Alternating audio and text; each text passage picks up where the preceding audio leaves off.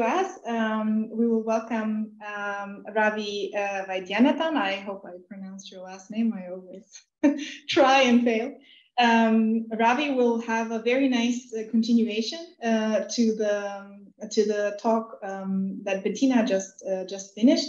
Ravi is a senior product manager for cardiac portfolio in Fujifilm Cellular Dynamics.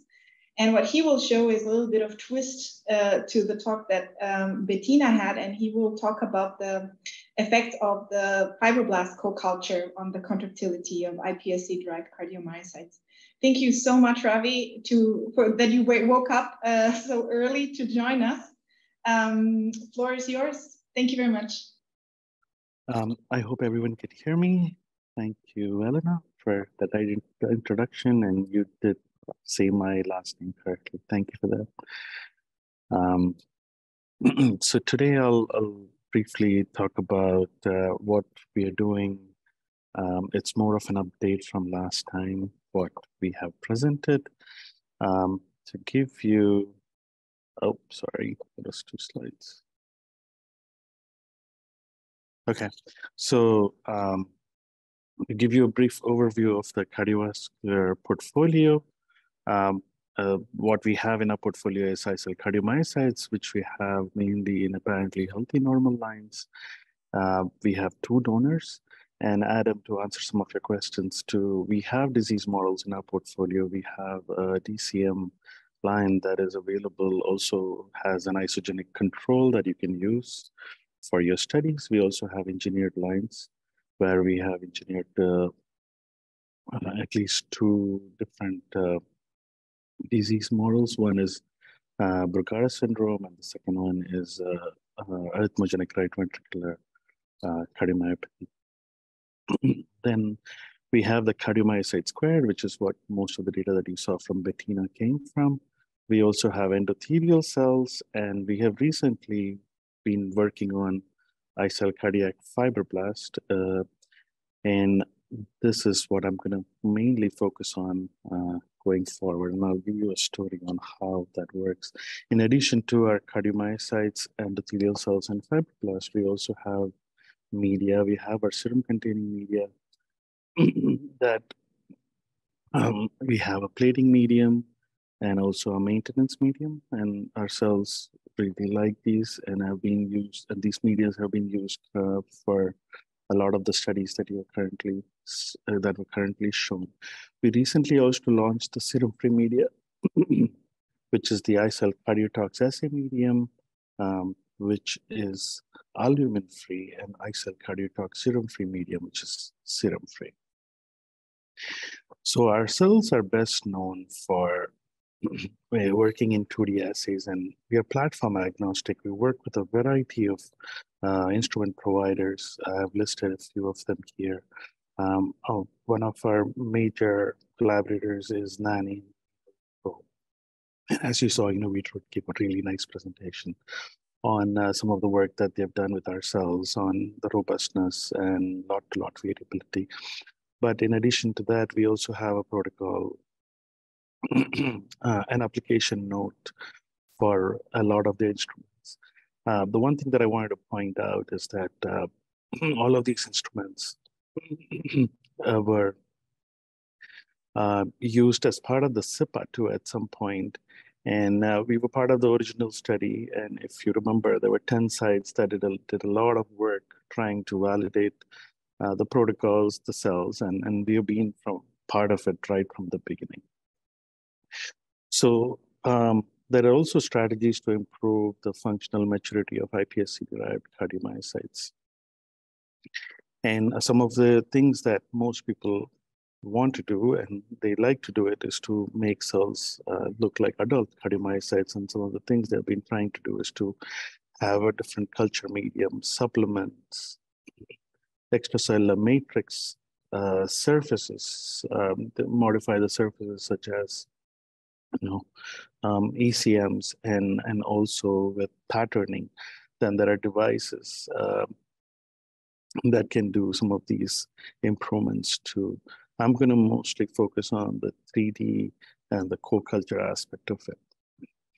So this is a study from AstraZeneca that came out in 2018 where they put cardiospheres together. And what they did is they combined our cardiomyocytes, iCell cardiomyocytes, with primary human cardiac fibroblast and primary human cardiac microvascular endothelial cells. And when they combined them and looked for specific markers of maturity, such as vimentin and cardiac troponin I, across day 14 and day 21, they saw that the cardiac troponin I was robustly expressing, and the vimentin was primarily expressed in the fibroblasts. They also saw a matrix with collagen 1, which is shown on the left over here. In the study, they actually compared 15 drugs that were known to have structural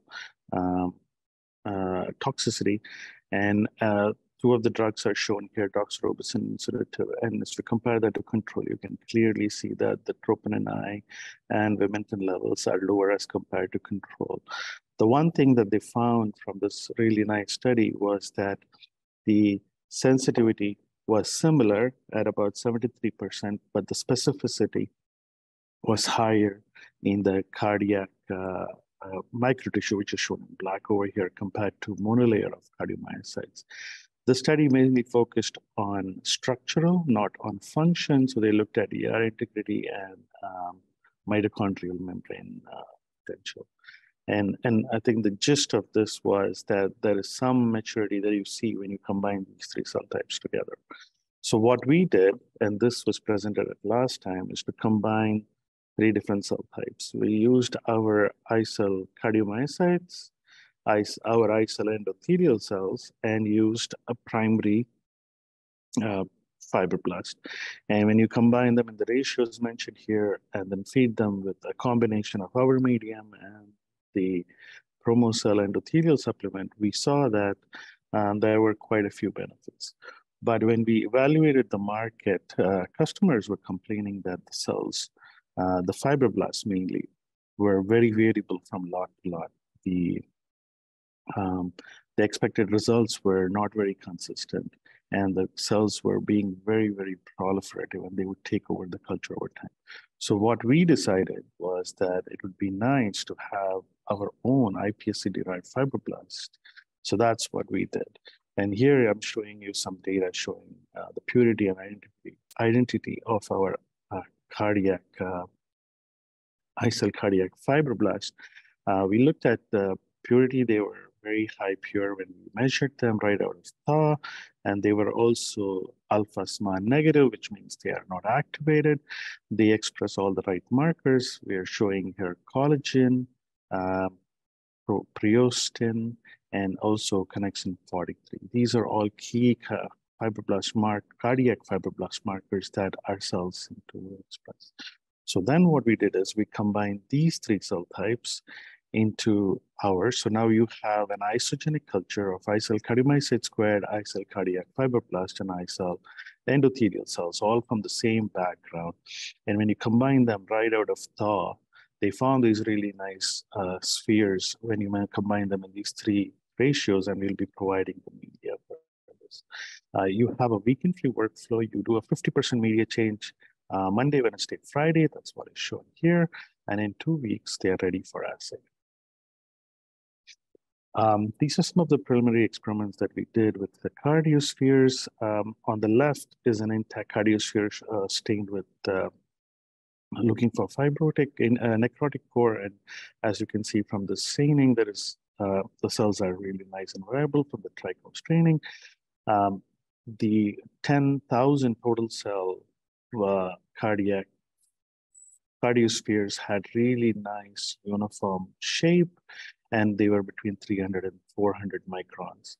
And on the right-hand side, what I'm showing you is a 384 well plate where on the edges, we plated 5,000 total cells, combining three cell types that I just talked about, and in the middle, 10,000 total cells. And as you can see, they formed really nice uniform spheres. We look within the same window. So these cardiospheres can be also amenable to high throughput assays.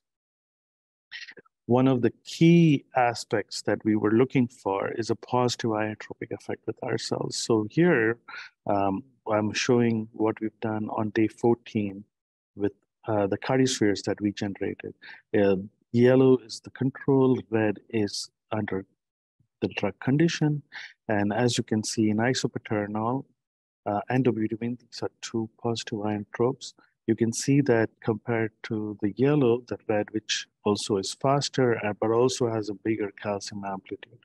And that is the same thing that we saw with dobutamine. And results from multiple experiments are shown on the right, where you can clearly see that that is at least a 1.5-fold increase in the amplitude of the calcium transient compared to control.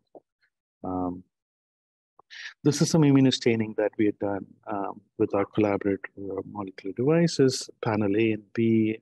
The red is cardiomyocytes, green in panel A is cardiac fibroblast.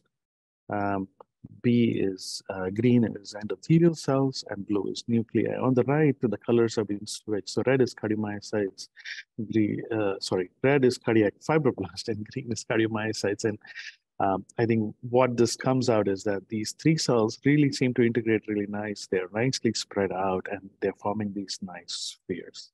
Now, how do you use this in any of the platforms that Nanian provides? So in 2020, AstraZeneca, again, published a paper where they assembled these cardiospheres, again, using our cardiomyocytes and endothelial cells. But what they did is they added these gold ion particles into the culture, and using a custom array of magnets, they were able to focus or bring those cardiac spheroids that were formed right onto the FLEXcyte electrode, and their success rate was really high. So this is where you can see when this is cardiomyocytes only, cardiac myocytes, and cardiac fibroblasts with endothelial cells. When you combine them, they form these nice spheroids, and they've characterized some of that here.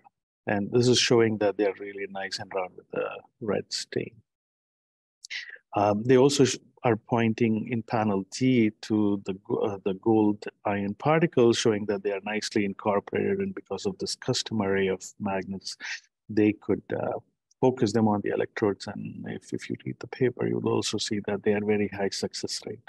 One of the things that they did is the positive ionotropic experiment that I just talked about. They added 100 nanomolar isopaternal, and control is in black, and isopaternal increased the amplitude significantly, as you can see here. On the right-hand side, what they did is they normalized the amplitude, but one of the other things that also happens when you add such positive inotropes, it not only increases the amplitude, but it also decreases the duration of contraction because it's now beating faster. So with that, they were able to show that you can do this. Now, they used a lot of custom-made instruments. Since then, Cranier has now this magnetic tools for 3D cell culturing. Then they also have the nano shuttle, which has the beads that can be incorporated into this cardiospheres now. They have magnetic plates that comes in 624, 4896, and 384 well plates, so it's amenable to high throughput too. The other thing that you would probably need is to move these spheroids around. So they have these mag pens now that can be used to move one at a time, or you can move many of them at the same time. So this is how we think that now with these tools available, you should be able to use these cardiospheroids directly on the FLEXcyte plates. And then repeat these experiments. I'm not going to go over the slide because Bettina did a really good job talking about the various aspects of the FLEXcyte system and the nice video that she had that I didn't have access to, but it's shown right here. But some of the work that we are doing right now is to see, as I said at the beginning of the talk, to see how these cardiomyocytes and cardiac fibroblast co-culture work. This is the workflow that we currently have, where you plate our cells on the FLEXcyte plate, maintain them for 1 to 10 days. You can dose them at 5 to 9 days, and then start recording for acute experiments within 20 minutes. I'm going to skip over this too, because Bettina did a really good job showing you guys how these compounds work, but basically the compounds have the right response on these plates.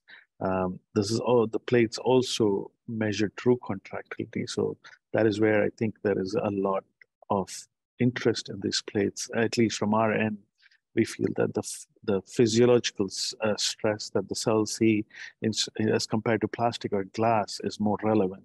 And that is where we are evaluating this in-house too.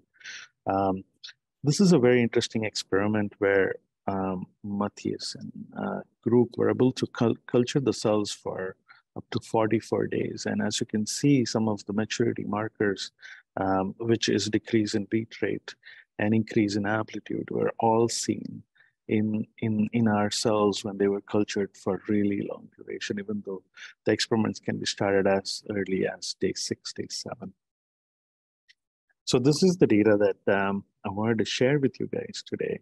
One of the things that we realize is that it is not easy to take an existing protocol that I just talked about and just add something to see the results. This is something that we're realizing, and I'm sure most of you realize. So there is a lot of optimization that needs to be done.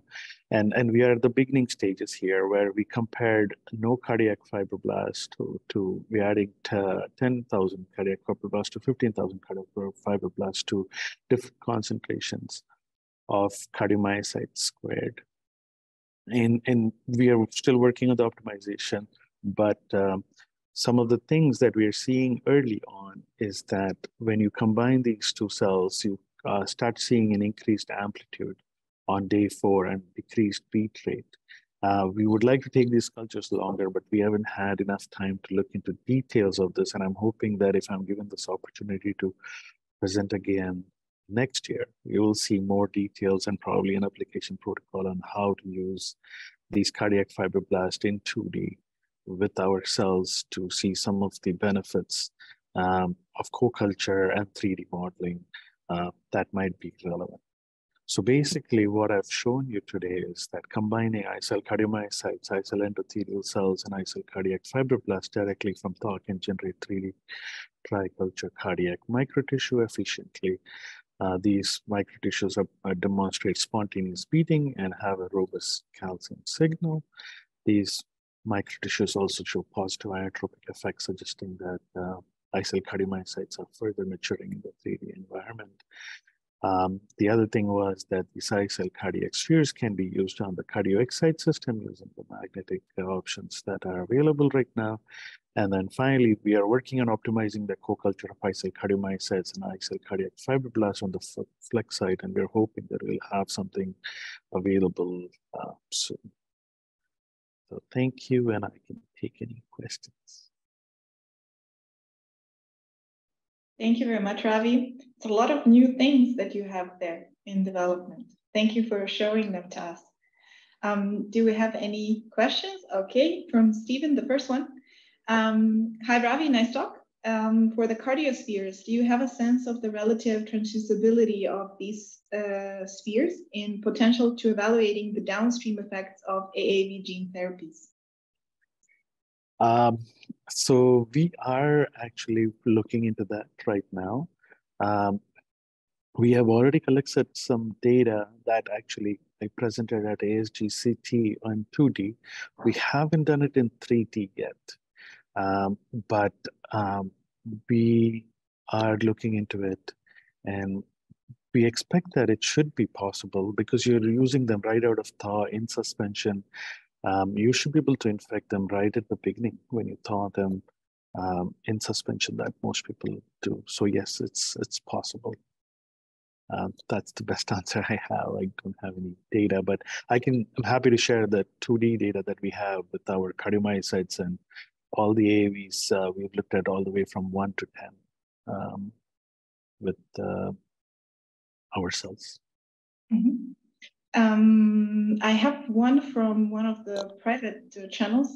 The cells that you have measured, they are atrial or ventricular cardiomyocytes, or do you see any difference when you mix them with fibroblasts?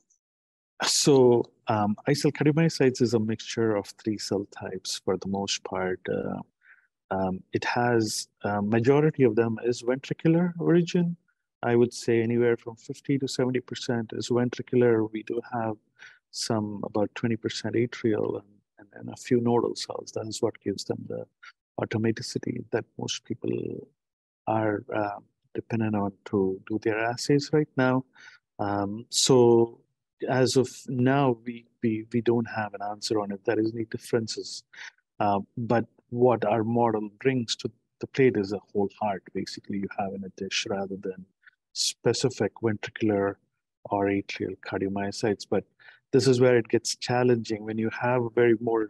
So ventricular cardiomyocytes, as you know, they don't spontaneously beat, at least the mature and good ones. We have a mixture of cells so that we can support the current field with automaticity. So that's where we are at. So I hope that answered the question. Thank you. And from Shan, I guess, how big is the microtissue? Can it be frozen and thawed for use rather than to co-culture each time? So could you freeze them and then use them later, thaw them and use them later? So we haven't tried it, but we haven't tried it yet. So I can't really, when you say freeze it, I'm assuming liquid nitrogen. Because they're a mixture of 3 cell types, I don't know how they would behave because of the connections that they make. It would be very tricky, but something that, so maybe I should answer this way. Currently, there is technology available that you can cryo embryos, right? I'm sure if that is available to us, then yes, you should be able to do it, but we'll have to be evaluated. Short answer. Thanks, Ravi.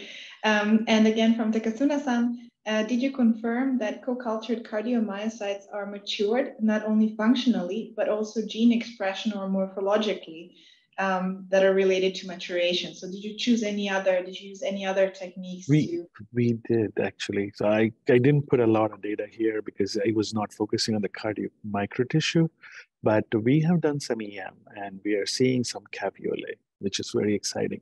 You should see some of that data soon when we launch in a couple of months here. So that was one. The second is we have also looked at the distance between the sarcomeres. Most iPSC cells have them in the range of 1.2 to 1.5, which is immature, of course.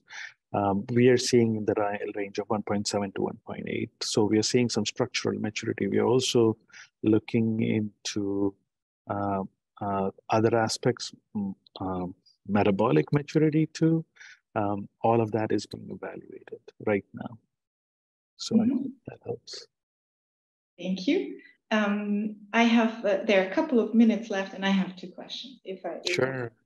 So you, at the last slide, you showed these strong or the higher contraction force traces after the fibroblasts are added to the culture, if I understood correctly. Do you assume that fibroblasts would then induce higher maturation because you add them there, or you don't know that yet? So we don't know that yet. I think one of the things that we would like to do is to take these cultures long-term, right? We're looking at 4 days, mainly because we, when we try to do this we haven't tried very hard on getting these long-term yet. We've had the system working for only few weeks, as Elena, you are aware. So we haven't done this. It's too early to say what are the fibroblasts doing. Some of the things that we're trying to do is, the 3D is easy, but you also need specialized equipment to do it. And we're trying to make it easy for our customers by if they can keep this current workflow and add more things to it, like co-culture, and see if it benefits. So that was one. So that's first part. Second is maturation.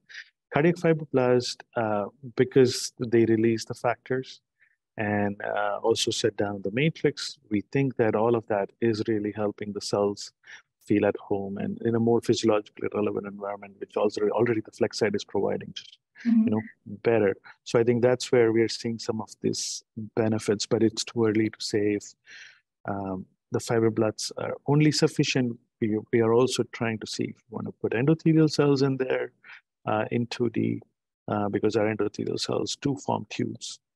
So it'll be interesting to see how all of that falls into place. And very shortly, because you always have these really nice colorful pictures, and you had really nice ones from the spheroids that you've shown. How homogeneous are they? So when you produce them, do they show similar homogeneous levels? Yes, they do. So one of the things that we do is you combine all the 3 cell types in the right ratios, as I had shown into a dish. So it is one tube that has all the 3 cell types, and then you just pipe it from there into your wells. So they're very homogeneous, and they continue to stay homogeneous over the 14-day period. And this is what some of the complaints that we've got with the primary fibroblast, because of the lot-to-lot variability and also variability in the donor, because you don't get the same donor. We are seeing that with the iPSC-derived fibroblast, you are seeing better control, better homogeneity, And then the second thing that we are also, you can use this model for is to look at fibrosis. With primary cells, because you have no control over, they say it is apparently healthy normal, but there are no healthy volunteers for fibroblasts. So, there is always that needs to be taken into account when you're using these primary cells. And I think that's the void that these iPSC-derived fibroblasts are going to fill. Thank you very much, Ravi. Thank you for joining us and for your nice talk.